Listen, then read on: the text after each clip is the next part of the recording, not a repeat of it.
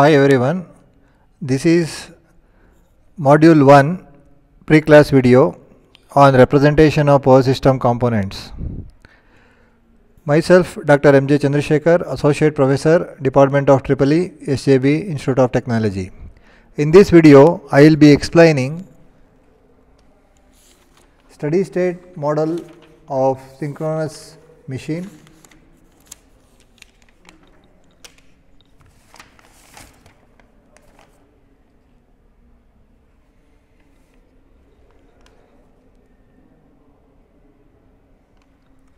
The synchronous machine is the most important element in our power system. Here I will be showing you the figure. This is the schematic cross sectional diagram of the 3-phase synchronous generator, that is alternator having 2-pole structure.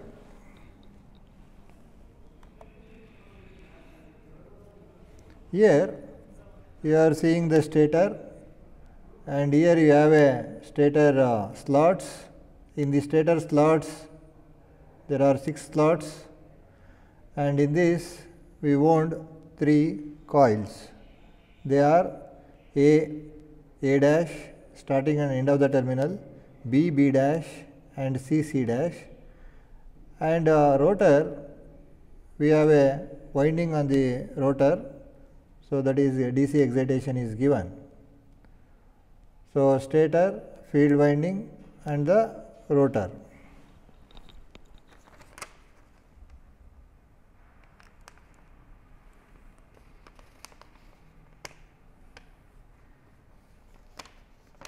Here the rotor is cylindrical one, that is non-salient pole rotor, with rotor winding excited with the DC source. Here the rotor winding is so arranged on the rotor periphery that the field excitation produces nearly sinusoidal rotating distributed flux per pole, that is phi f. In the air gap, as the rotor rotates, the 3-phase EMFs are produced in stator windings. Here the machine we have considered is balanced one, and balanced loading will be considered here. So, here the modeling of this synchronous machine on steady state, here steady state in the sense the load is constant. So, on per phase basis we do the analysis for the considered phase A. So, if you consider the machine which is having a more than 2 poles, the frequency of the induced voltage is given by Np by 120 hertz. So, here the number of poles are fixed and the frequency of the generated EMFs will be given by the speed at which it rotates. So, here n is the rotor speed and p is the number of poles.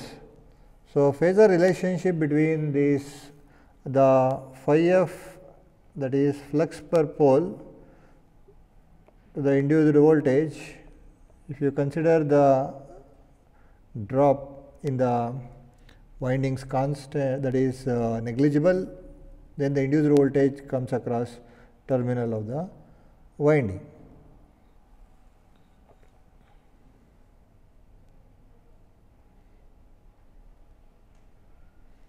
Next, we will see the phasor representation of a synchronous generator.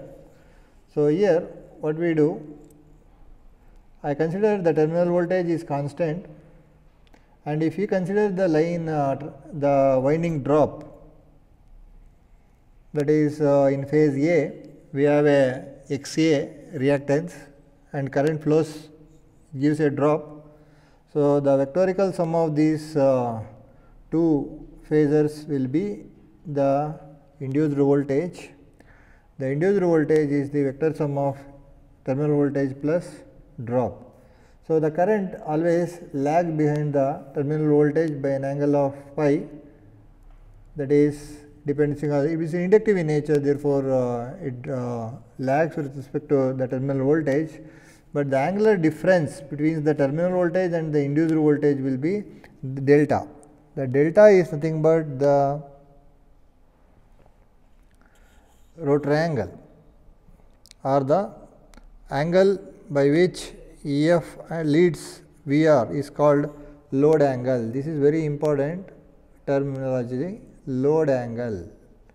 So, how much load you are putting, depending on that, the terminal voltage and the excitation voltage angle varies, but theta is the power factor angle, that is current versus voltage.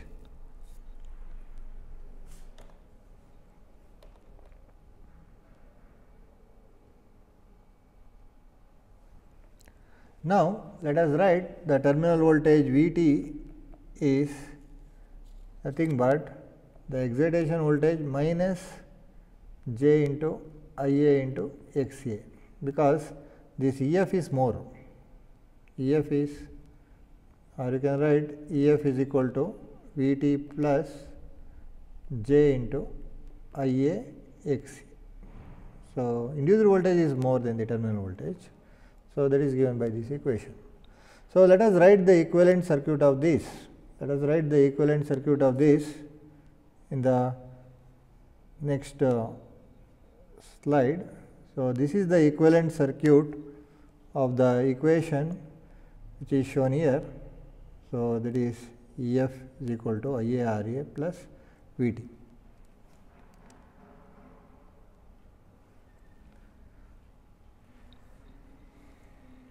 See, the effect of armature resistance and leakage reactance is included to give the complete circuit model of the synchronous generator. So, here the XA is the armature reactance and the leakage reactance will be the synchronous reactance. So, let us consider these two reactances, that is XA and XL put together is the synchronous reactance.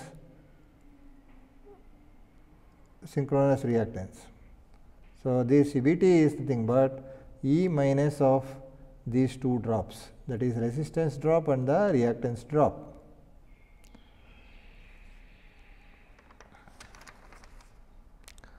Next, if you neglect the resistances and the consideration of some of these XA and XL as excess, we will get this equivalent circuit shown here. This is the equivalent circuit by neglecting the resistances. Always we neglect in the analysis the resistances drop, because this will not change the performance of the system behavior. Voltage angle at will not change because of the resistance. Resistance will contribute only the heat losses. Therefore, in the analysis we neglect always the resistance in the circuits. So, thereafter we can write the phasor diagram like this, that is Vt is the terminal voltage, the drop is I into X, that is Ia into Xs.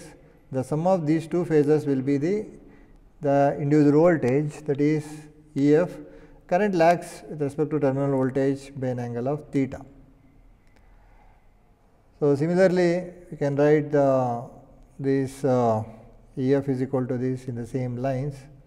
If it is capacitive or inductive, depending on that we can write the phasor diagram. This is the diagram we have written for motor operation. Motor operation, see here you are seeing the current. The current is going towards the terminal, that means this is generator. Generator is supplying the power to the load. Similarly, here as you see, terminal voltage from that current is coming, means this is the synchronous motor. So, we are supplying to the motor. So, motor rotor is this. So, you are supplying, means Vt is more. See here Vt phasor is more. Vt is equal to this excitation plus this. Next we will see how do you represent the loads. So, the load drawn by the consumers is the toughest parameter to access scientifically, because load, whether it is resistive load, inductive load or capacitive load, it depends, and also load the consumer will put on the system based on its requirement, on our requirements the one will put. Therefore, it is the toughest parameter to access scientifically. And the loads are generally composed of various types: domestic, industrial and commercial loads. The design and operation of the power system economically is greatly influenced by the nature and magnitude of loads. So, from the practical observation, it is done that the inductive loads are more on the grid, that is 55 to 75% of the loads are of inductive in nature.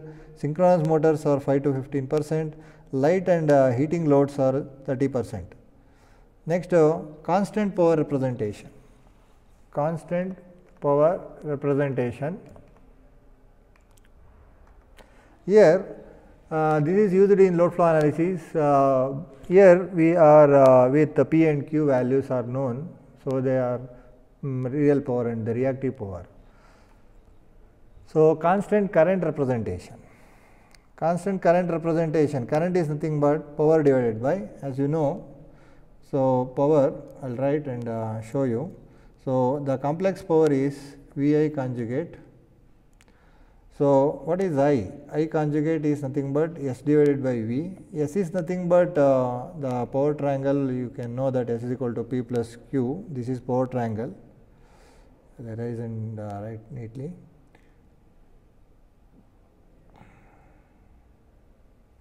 So, power triangle, you know, this is power triangle, this is S, this is P, this is Q, this is 5. So, S is equal to P plus JQ. So, I conjugate is V. Suppose if you take conjugate on both LHS and RHS, you will get minus JQ divided by V conjugate. So, this is the formula, it is written here. So, this I is a complex quantity, it has magnitude as well as the angle. So, here voltage is this, is the power factor angle. So, next we will see the second constant, third one. First one is constant power representation of load, and the second one is constant current representation. Third one is constant impedance representation. So, here it is quite often to use in stability studies this constant impedance representation. The load specified in megawatts and MER, that is real and reactive powers at nominal voltage, is used to compute the load impedance. So, that is Z is equal to V divided by R, this we know, Z is equal to V by I we know. So, here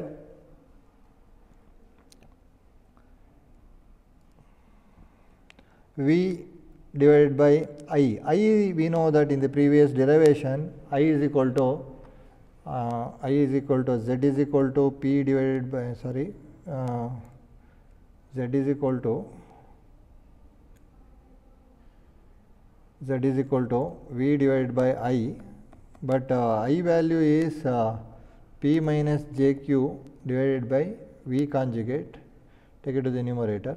V into V conjugate is V square divided by P minus JQ. Z is nothing but 1 by Y. So, this is the formula we can write for constant impedance representation. Here V is V magnitude of V at an angle of delta, that is complex value. Here theta is tan inverse of Q by P, is the power factor angle. So, this is the constant current representation, because the magnitude of current is regarded as constant in this study.